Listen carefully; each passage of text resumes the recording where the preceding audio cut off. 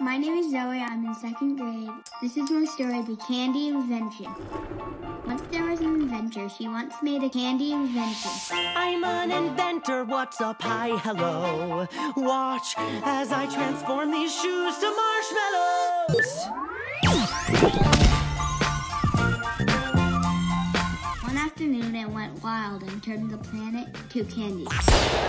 It's me, the mayor. Work and school's been banned. Sorry, somehow the earth has turned to candy land. So she immediately turned it off.